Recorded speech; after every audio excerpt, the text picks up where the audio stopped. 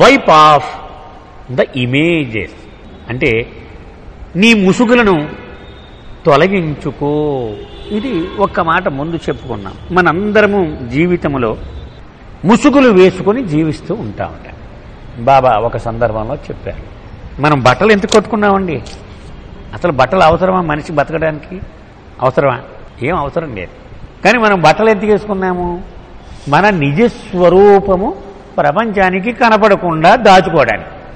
అందుకే కదా మనం బట్టలు వేసుకునేది. బాబా ఏమన్నారు? ఈ బట్టల్లాగే ఉదయం లేచిన దగ్గర నుంచి రాత్రి నిద్రపోయే వరకు నీ అసలైన స్వభావము, నీ నిజ ప్రవృత్తి కనబడకుండా కృత్రిమముగా వ్యవహారాలు నడుపుతూ ఉంటావు జీవితంతో. అంతే కదండి. ఎవడో వస్తాడు పొద్దున్నే 6 వస్తాడు, దబ తలుపులు కొట్టేస్తాడు, లేచి ఎవడు రైడు బుద్ధి లేదా పొద్దున్న తెల్లారకుండానే అంటాం మనం. అని మళ్ళీ వెంటనే ముసుగేసుకుని ఎవరు సార్ మీరు, ఏం కావాలి సార్ అంటాం మనం. అది ముసుగు అంటున్నారు బాబా. అది ఎందుకని నిజంగా మనం హృదయంలో ఏమి స్పందించామో అది వాడికి చూపించనీయం. ఎందుకని మనలను వాడు పిచ్చోళ్ళగా ఉన్నాడట్రా, ఇలా మాట్లాడుతున్నాడేంటి అనుకోకూడదు. నన్ను చూసి అందరూ మంచివాడుగా అనుకోవాలి, నన్ను చూసి మంచివాడిగా అనుకోవాలి. అంటే నేను నిజముగా ఏదైతే అయి ఉన్నానో అంతకంటే చాలా పెద్దవాడిగా నన్ను అనుకోవాలి ప్రపంచం అంతా. ఒక మహామేధావి కోచింగ్ ఇస్తూ పిల్లలకి చెప్పాడు. ఒక ఇంటర్వ్యూకి వెళ్ళినప్పుడు ఒక కుర్రాడు ఎందుకు అంత ఒత్తిడికి గురైపోతాడు, లోపలికి వెళ్ళగానే షివరైపోతూ ఉంటాడు. ఎందుకు? తను నిజంగా ఏదైతే అయి ఉన్నాడో అది వాళ్ళకి చూపించకుండా నేను చాలా గొప్పవాడిగా కనపడాలి అనే ప్రయత్నమే వాడి ఒత్తిడికి కారణము. అలాగే మనం ఉదయం లేచిన దగ్గర నుంచి సాయంత్రం వరకు మన ఇంట్లో అందరితో ఈ ముసుగులు వేసుకుని వ్యవహారం చేస్తూ ఉంటామట. ఇప్పుడు మనం ఇది చూద్దాన్ని ఇమేజెస్ అన్నారా ముసుగు. At dusk I was sitting alone in a far place on a secluded rock in a river bed. అది సాయం సమయం, సూర్యుడు ఇక అస్తమిస్తాడు కాసేపట్లో. అలాంటి చోట దూరంగా ఊరు ఎవ్వరూ లేని చోటకి వెళ్ళిపోయింది. నిర్జన ప్రదేశం, ఒక నది మధ్యలో ఒక పెద్ద బండరాయి ఉంది. అక్కడికి నడుచుకుంటూ వెళ్ళి అక్కడ కూర్చున్నాను నేను. After satisfying my self that no one was around, చుట్టూ చూశాను నేను, ఎవడు లేడు కదా, ఎవడు నన్ను చూడటం లేదు కదా అని చుట్టూ చూశాను. ఎవడు నరసంచారం లేదు దగ్గరలో. I began playing on my flute. నాకు వేణువు ఊదడం అంటే ఇష్టం, కానీ రాదు. నవ్వుతారు కదా నలుగురు, ఇంట్లో ఊతే చాలే మొదలెట్టారు దుకాణం చుట్టుపక్కల వాళ్ళందరూ అంటారు, ఇందుకు సరిగా రాదు. అందుకని ఇంత దూరం వెళ్ళిపోయాడు ఇతను. సరదాగా తను అసలు ఎలా పాడతాడో చూసుకుందామని ఆ సంచిలోంచి ఆ ఫ్లూట్ తీసి దాన్ని నెమ్మదిగా ఊదాడు. బీయింగ్ నోవైస్, నాకేం రాదు. ద నోట్స్ వర్ క్వైట్ డిస్కార్డెంట్, ఒక శృతి మతి లేకుండానే ఉంది నేను ఊదినటువంటి ఆ రాగము. At I feel happy and at is with my self. బాగా పాడాను రోయ్ అనుకున్నాను నేను. ఎందుకని ఎవడు వినలేదు కదా, ఎవరన్నా వింటే తిడతాడు కాక, నాకెందుకు కదంతా బాగానే పాడాను అనుకున్నాను నేను. ఒక రకంగా ఒక సంతృప్తి, ఏదో నేను పాడాను అనుకున్నాను, పాడాలని పాడాను నేను ఇవాళ, అది వాయించాను. A little later, as I put the flute aside to gaze at the evening sun lowering on the distant hill, I heard someone say. సరే ఇలా అయిపోయింది, నేను తీసి పక్కన పెట్టాను రాయి మీద. ఆ దూరంగా ఆ రాయి వెనకాల సూర్యుడు ఇలాగ వెళ్ళిపోతున్నాడు. అది చూద్దామని ఇలా చూస్తే ఒక శబ్దం వినపడింది. Why did you stop playing, అదే ఆపేసేమేమో కాసేపు ఊదు అని శబ్దం వినపడింది. Startle I turn to find you sitting అనే నియర్ బై రాక్. ఆ పక్కన ఇంకో రాయి ఉంది, ఆ రాయి మీద కూర్చున్న నిన్ను చూశాను నేను. అంటే నువ్వన్నమాట ఆ మాటలు చెప్పింది. The flicker of a smile on your lip, చూడగానే నన్ను గుర్తించి చిరునవ్వు కూడా నవ్వావు నువ్వు. Did you like my notes, I asked shyly. సిగ్గుతో, బాబా నీకు నచ్చిందా నేను పాడినటువంటి ఈ ఫ్లూట్, ఇది నచ్చిందా అన్నాను. దే వర్ లవ్లీ ఎన్చాంటింగ్, బ్రహ్మాండంగా ఉందా, చాలా సమ్మోహనంగా ఉంది అన్నారు. డోంట్ యూ టీజ్ మీ, బాబా మరీ నన్ను ఆట పట్టించాను. I wonder if there is anyone in the world who could appreciate my tune. నేను పాడిన దీన్ని పోడేవాడు అసలు ప్రపంచంలో ఒకడంట ఉంటాడా అని నాకు అనిపిస్తుంది. అంచేత నన్ను ఆట పట్టించకు అన్నాడు. Were you playing for others the world?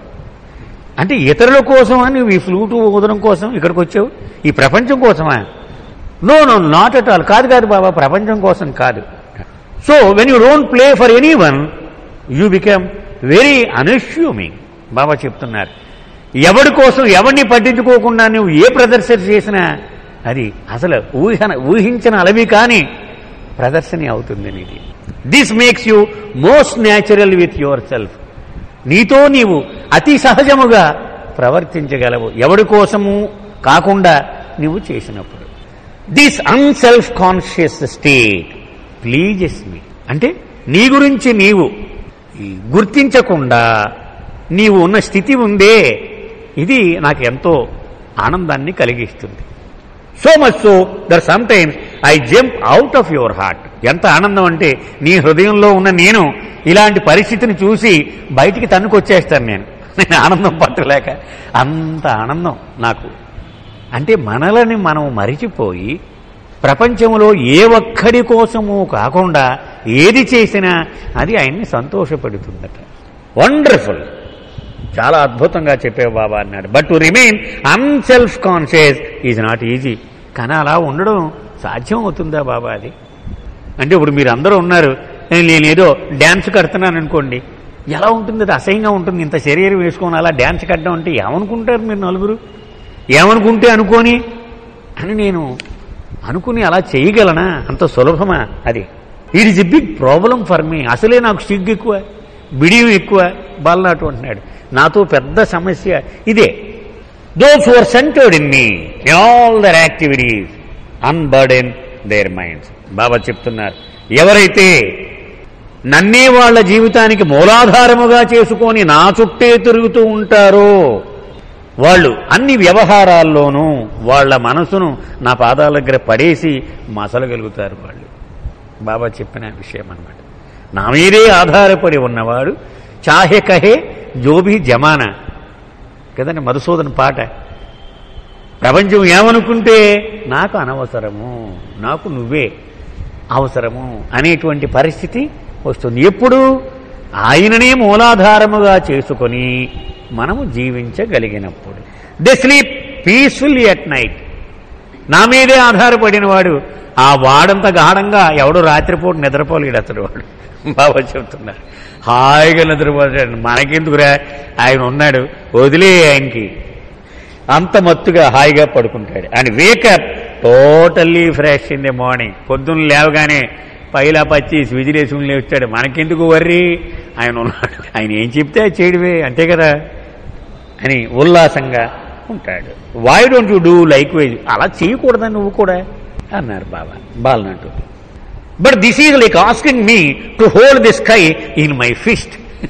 బాలనట్టు అన్నాడు, ఈ ఆకాశం అంతా నువ్వు గుప్పిట్లో ఉంచి ఇలా పట్టుకో అని అడిగినట్టుగా ఉంది నాకు నువ్వు చెప్పిన విషయం. అంత సులభం అది. I assure you of my help if you decide to strive for it. బాబా అన్నారు, నువ్వు ప్రయత్నించి నేను నీకు సాయం చేస్తాను, నేను భరోసా ఇస్తున్నాను కదా. Do your best. శక్తి వంచన లేకుండా నువ్వు ప్రయత్నం చేయి, అప్పుడు నేను సాయం చేస్తాను. Beware of being unaware of my presence in you. బాబా ఒక హెచ్చరిక చేస్తున్నారు. నేనున్నాను అనే భావాన్ని మరిచిపోకుండా నీ మీద నువ్వు ఎప్పుడు ఒక కన్నేసి ఉంచు. మర్చిపోకు, నాలో బాబాయే నివసిస్తూ ఉన్నాడు అనే ఎరుక తొలగిపోకుండా ఎప్పటికప్పుడు చెక్ చేసుకుంటూ ఉండు. అంటే నీ మీద ఒక నిఘా పెట్టు. మర్చిపోతున్నానా, నేను మర్చిపోతున్నానా అని. Am I not the centre of life? నువ్వు నన్ను ప్రేమిస్తున్నావు, మరి నీ జీవితానికి మూలాధారం ఎవడు? నేనే కదా. I don't doubt your word. నీ మాటలకి నేనేం అడ్డురాను బాబా, నేనేమి అనుమానం లేదు నాకు. At I don't feel the certainty of them in my heart. కానీ నీ మాటల యొక్క ఖచ్చితంగా కొండ బదలు కొట్టి నా గుండె లోతుల్లోంచి చెప్పరా అంటే నేను చెప్పలేనేమో. అంత గ్యారంటీగా ఇక్కడ అంత దృఢంగా ఆ విశ్వాసం ఇంకా నాకు ఏర్పడలేదేమో. The acceptance them is only on the intellectual level. నా బుర్ర ఉపయోగించి ఓహో బాబా చెప్తున్నాడు, కరెక్టే అయి ఉండాలి ఇది అనుకోగలను అంతే. నువ్వు చెప్పిన మాటలన్నీ కూడా నా బుర్రతో అర్థం చేసుకుని ఓహో బాబా ఇలా చెప్పాడు, అవును కదా అవును కదా అవును కదా. కానీ నీ అనుభవంతో గుండెలో ఎరా నిజమా కాదా అని అడిగితే ఏమో అది చెప్పలేని పరిస్థితి. మనందరిది అదే. బాబా సెంటర్లో ఉన్నంతసేపు అద్భుతం, తిరుగులేదండి మనకి అంటాం. ఆ బయటికి స్కూటర్ స్టార్ట్ చేసి గేటు దాటగానే వాడు ఎవడో ఏదో అన్నాడని బొస కొట్టేస్తాం మనం. ఎవడని అసలు ఈ వదలకూడదు. ఏమైపోయింది మన జీవితంలో? ఈ సెంటరు ఒక కంపార్ట్మెంటు, బయట మన జీవితము ఒక కంపార్ట్మెంటు. ఇక్కడ ఉన్నంతసేపు శబాష్, బయటికి వెళితే మళ్ళీ మామూలే. సో ఈ రెండిటి మధ్యని ఉన్న హద్దుని చెరిపేయడమే బాబా చేసే పెద్ద సహాయం.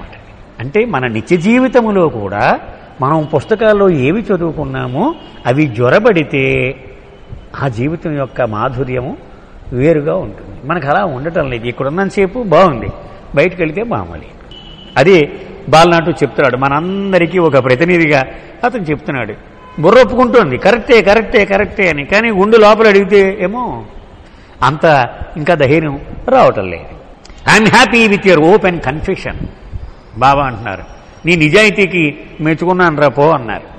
ఎందుకని తప్పు ఒప్పుకున్నావు, నువ్వు చేయలేనిది ఒప్పుకున్నావు, శబాష్. This candid attitude will lead you to imbibe the truth I reveal to you. ఇదిగో ఈ దృక్పథం ఉందే, లోపల ఏమీ దాచుకోకుండా ఊరికే నలుగురిని మెప్పించడం కోసం మాట్లాడకుండా ఉండే ధోరణి తప్పకుండా ఏదో ఒక రోజు నేను చెప్పే విషయాలు నువ్వు గ్రహించేలా నీకు సహాయపడుతుంది. ఇది చాలా అవసరమైనటువంటి దృక్పథం. అండ్ యూ క్వైట్లీ లుక్డ్ అవే. అలా చెప్పి అలా చూశాడు బాబా. అంటే ఇతని నుంచి దూరంగా చూశారు. I gathered that you డుడ్ not wish to say more on the subject. అప్పుడు అనిపించింది ఓహో బాబాకి ఇంకింతకంటే చెప్పడం ఇష్టం లేదన్నమాట అనుకున్నాను నేను. Turning your gauge and me you asked softly. నెమ్మదిగా నా కేసు మళ్ళీ మొహం తిప్పి చాలా మృదువుగా ఇలా అడిగావు, will you play again on your flute for me. నీ ఫ్లూట్ మీద ఒక్క రాగం నా కోసం పాడతావా అని అడిగారు. Feeling extremely self conscious I shook my head. Sorry, I don't think I could do now with that same is in your presence. వెంటనే అన్నాడు లేదు లేదు బాబు, నువ్వుండగా నీ సమక్షంలో ఏదో నేను ఒక్కడిని ఉన్నప్పుడు ఏ పిచ్చి రాగం ఆలపించినా అది చెల్లిపోయింది. అమ్మో నీ ఎదురుగుంటా అంటే నేను పాడలేను, వద్దు నాకేం రాదు అన్నాడు. Very casually you reply. బాబా ఇలా అన్నారు, ఆల్ రైట్ ఓకే సరే, I came to hear you but since you don't play I take my leave. ఏదో విందామని వచ్చాను నేను, కానీ నీకు పాడడం ఇష్టం లేదు, సరే వెళ్ళిపోతాను, మరి ఏం చేయను అన్నారు. The next moment you stood up. అలా అనేడు లేచి నుంచున్నారు బాబా. Instead of casting me a look of displeasure. నీ కళ్ళల్లో నిరాశతో కూడిన చూపు కనపడలేదు నాకు. మరి నేను నిర్ద్వందంగా తిరస్కరించాను నీ కోరికను కదా, నిరాశ చూపించలేదు. You gave me a tender glance of love. ఒక ప్రేమ చూపించేటువంటి ఒక చూపుని విసిరావు నా మీద. Then gracefully you walked away down the rock, walking through నీ deep water on to the beach and soon your out of sight. అలా నడుచుకుంటూ మోకాళ్ళ నీళ్లలోకి దిగి అక్కడి నుంచి తీరం ఎక్కి అక్కడి నుంచి అలాగూ కాసేపటికి కనుమరుగైపోయావు నువ్వు. I was చార్మ్డ్ by the elegance of your stride. నీ నడక, నీ కదలిక ఎంత సొగసయ్యా, అది ముగ్ధునైపోయాను నేను అలా చూస్తూ, నీ కాలి అడుగులు చూస్తూ. The easy moments of your hands seem to orchestrate a joyous symphony of your being in tune with everything around you. నీ చేతి వేళ్ల కదలిక నీ చుట్టూ ఉన్నటువంటి వస్తువులతో సమన్వయపరుస్తూ అలా మీటుతున్నట్టుగా నాకు అనిపించింది. The sun set behind the hill scattering splendid hues on the horizon. సూర్యుడు నెమ్మదిగా అస్తమిస్తూ ఉన్నాడు. I picked up my flute.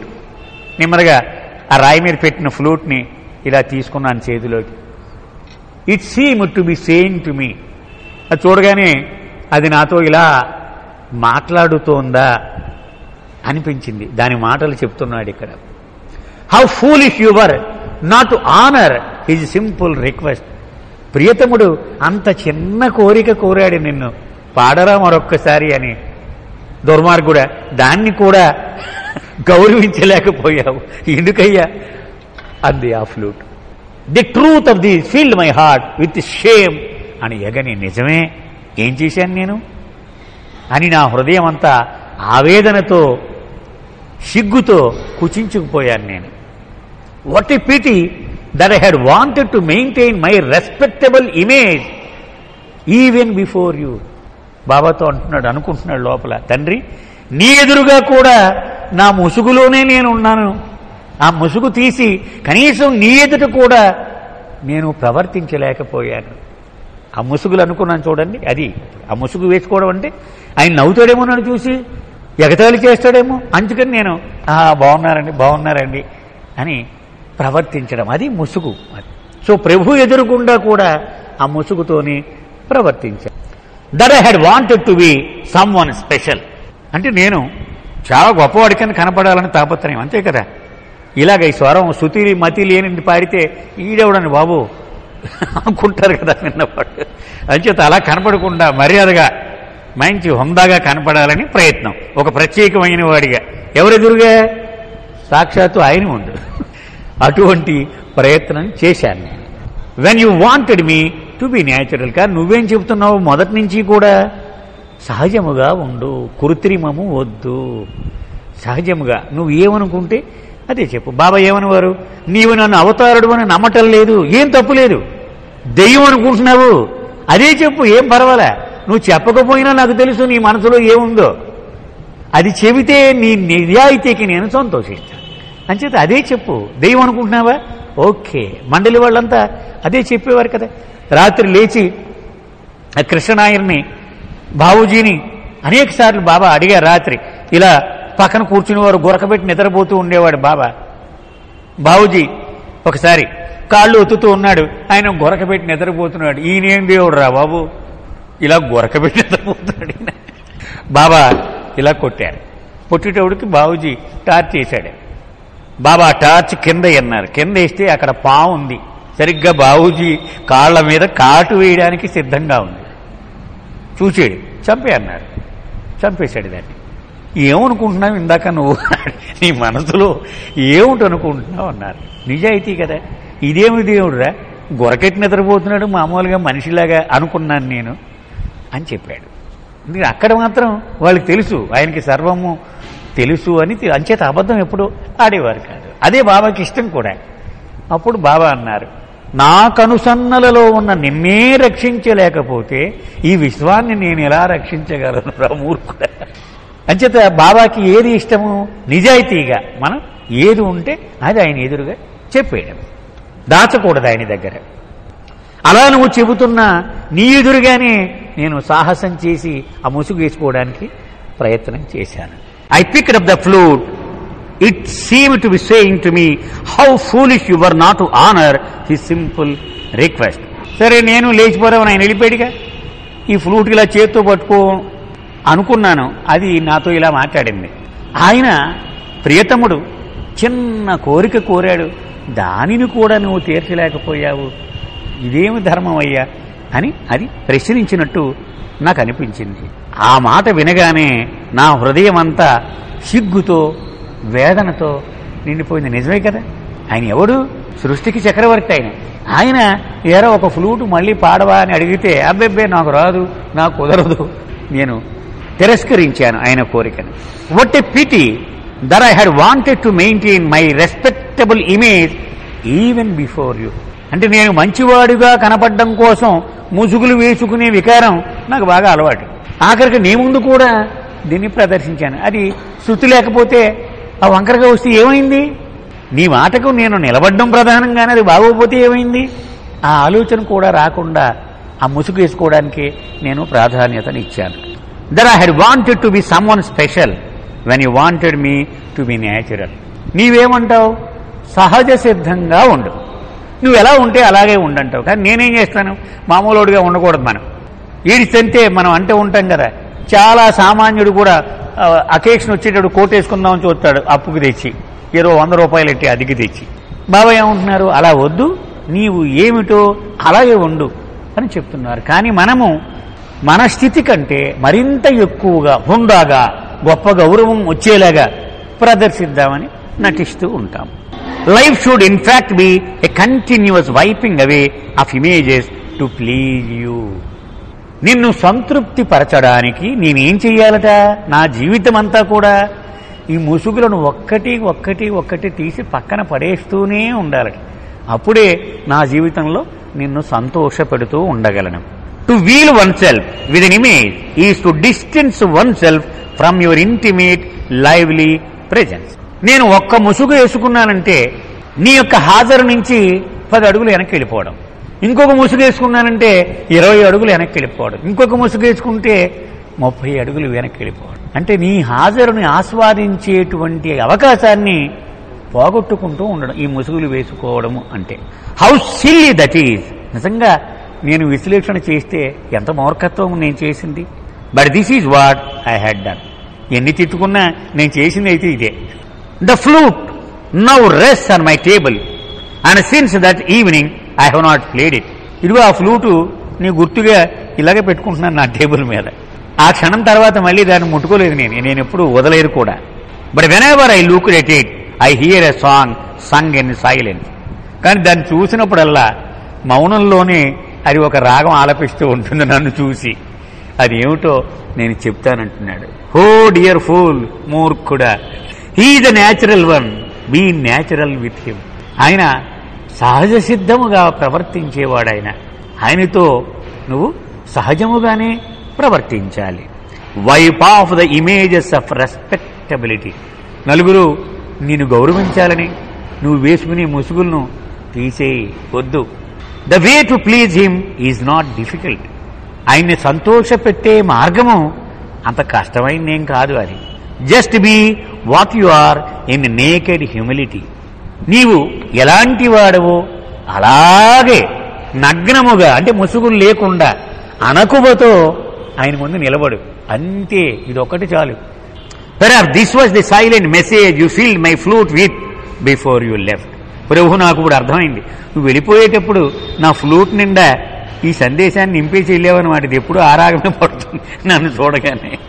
It's haunting melody often స్టర్స్ me and reminds me to shed my images the wheels that keep me from pleasing you. అది ఎప్పుడు నాకు ఈ విషయాన్ని జ్ఞాపకం చేస్తూ ఉంటుంది. నిన్ను సంతోష పెట్టడానికి అడ్డుగా నిలబడేది ఇదిగో నేను చేసే ముసుగులు వేసుకునే ప్రయత్నమే.